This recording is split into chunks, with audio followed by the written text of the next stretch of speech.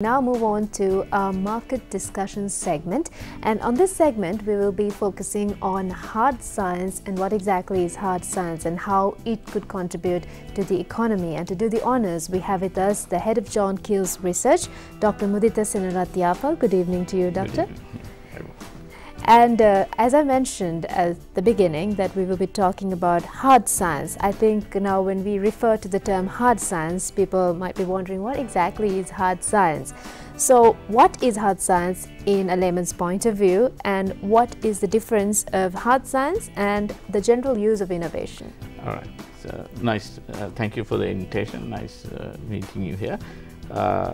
Hard science is a colloquial term which is used to generally describe natural and physical sciences, which we all know, I think, and a lot of people in Sri Lanka actually study also. So general innovation is an idea becoming a product, service or a business to create new and new income or profits.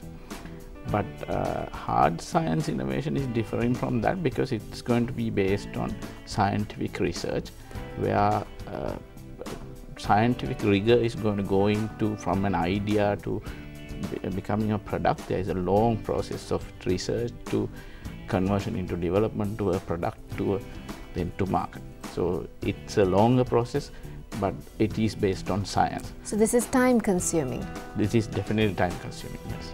Right, so that's the basic understanding between hard science and general use of innovation. So you need a lot of skills and education for hard science, isn't it?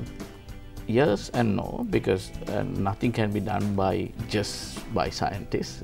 This is a process which involves a lot of people, but there is a Sri Lanka qualification platform where you can go and kind of look at what kind of SL Q level you need for different aspects of innovation in science. For example, there are 10 levels. 7, 8, 9 is where people who direct the research, like from idea to when you are doing experiments and things like that, how do you do that, and discussions and all these reviews and all these things can be done by people who have learned to up to about that level. Usually it's a master's degree or a PhD. Then 6, 7 is usually a BSc degree or a postgraduate diploma, where those are the people who can actually work in the lab and do general day-to-day things. But that doesn't mean all the others are excluded, because anything to be run efficiently, all these different levels of education is needed. But definitely the skills are needed when you are doing the very difficult science. Exactly, because the name says it all, it's hard science. So what are the necessary conditions for hard science innovations? Anything in particular? So, when I said earlier, innovation has to become a reality. Just an idea is not, I mean, you can do theoretical studies of some science, but that doesn't mean it's going to create any economic impact. For you to create some kind of economic impact, it has to go to market. So in this process, you need different types of environment. For example, you definitely need to have skills. You need to have funding. Also, you need to have patience. The fourth one, I would say, patience would be because it's time consuming. Yes, definitely. And patience not only from the scientist side, even the manager's side, right? But something which is really necessary is the collaboration between the academia and the industry, so that after the product is developed, it has to go. If you ask me which is the harder part, because I'm involved in both sides, commercializing is harder, way harder than science. Convincing people to understand what this is. Because this is not something which was existing in the world. So if I come and try to sell you some imagination, convincing you to believe in what I believe in, you without knowing whether this is actually going to work, whether this is going to work in the market, all these things is difficult. Exactly. And we spoke of time being a concerning factor when it comes to innovations of this sort. Right. So what is the time frame we are looking at? So let me take an example and explain this. I think most of you have heard of Human Genome Project, which took 15 years, from 1988 to 2003.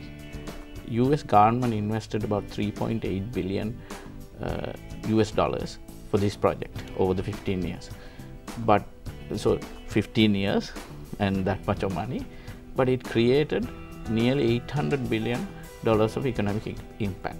Actually, it created 244 billion personal income, $1 billion of personal income. So over the 15 years, it created a lot of jobs. I think some million job years was created. So if you want to find out this information, this study was done about the Human Genome Project, because when this was started, there was a lot of talk about why we are investing this much of money in all these time-consuming research. But now, if you look at even the recent COVID injections or vaccines are based on the knowledge which came out of that project. Exactly, but although this is time consuming, you need someone who could invest in you to believe in you. Exactly. So you have to convince at least one person to start on this hard science innovation we're looking at. So can we have a few examples of the hard science? Now you mentioned a massive one. Right. So can we have a few examples of maybe a small scale innovation which we can look at in terms of hard science, and do we have the capability of doing that as well in Sri Lanka? All right. So one thing I look at even after coming back to Sri Lanka, one thing I really realize is we have enormous pool of talent. But we haven't done enough to keep that talent in the country.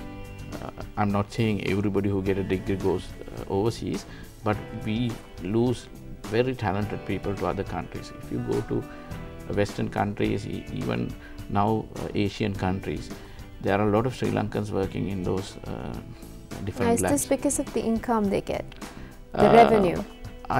Maybe one factor is that here there are no opportunities also.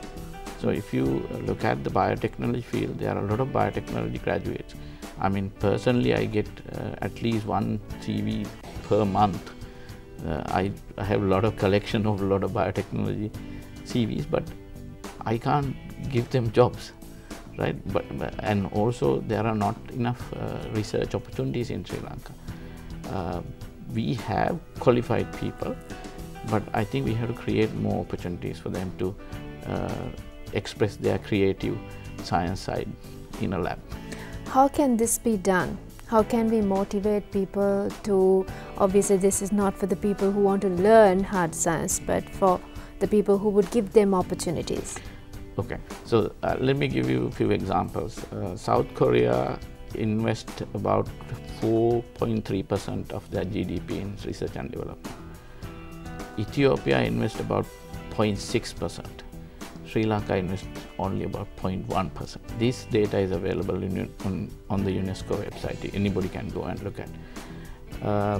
We have about 98 scientists per million people. Ethiopia has only 44. So even though they don't have enough people, they invest a lot more from their GDP. So this is where I think we need to look at the larger picture of how these things can create an impact on Sri Lankan economy. We have resources which we haven't added value, and we have even the ocean resources around Sri Lanka where we can add an enormous amount of value for the country. So we've come towards the latter part of this segment, Doctor. So as a final, what would you like to tell the youth out there, because they are considered the future of every country. Right. So the future has to actually get interested in getting into hard science. So if they figure out that there's very less opportunity in the country, you won't see them entering. Yeah. Okay. So all this discussion is not to discourage them. I think more people should get into science because it's the future. In the next 10 years, there's going to be a lot of science coming in your way. We are actually in the middle of fourth industrial revolution where automation is going to be the key. So science needs a lot of people. I can tell one example, when I graduated from the university versus now, there is a development. But my point is we can do lots more to push this toward the right direction. Exactly. So that's some words of advice for the budding scientists out there who wants to come up with new innovations, and this certainly would contribute to the economy as well in a big way on the long run. Yeah. So with that, it's time for us to wind up this segment as well. Thank you very much, Dr. Muditha Senerath Yapa, for being a part of our show. Yeah, thank you for the invitation. Thank you so much. And with that, it's time for us to wrap up Business Today for you this evening. Thank you for joining. Take